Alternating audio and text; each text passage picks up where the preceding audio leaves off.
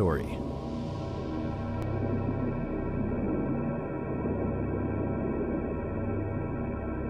The scene is set for an encounter between two of the world's mightiest predators.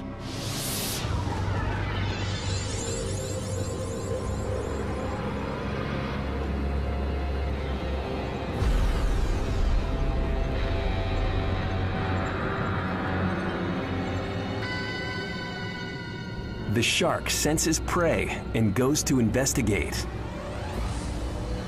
It's an exploratory bump, definitely food, but this meal fights back.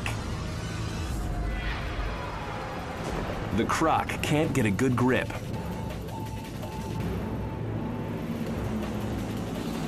And the shark makes a wide turn to come back for a full-on assault.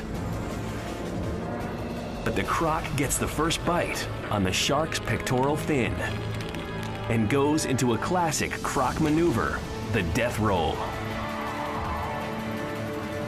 It's a bad injury, but not enough to cripple the shark. The croc comes back, this time head on. The shark can't bite back.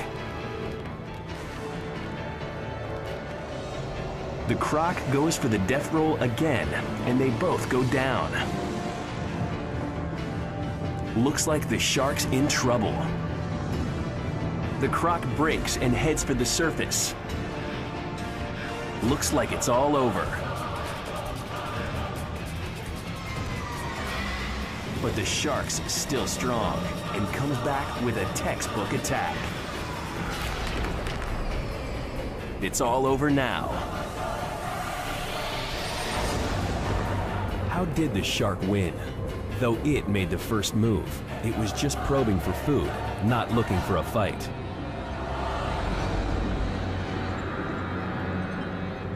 Accustomed to defending itself against other males, the crocodile was ready to fight.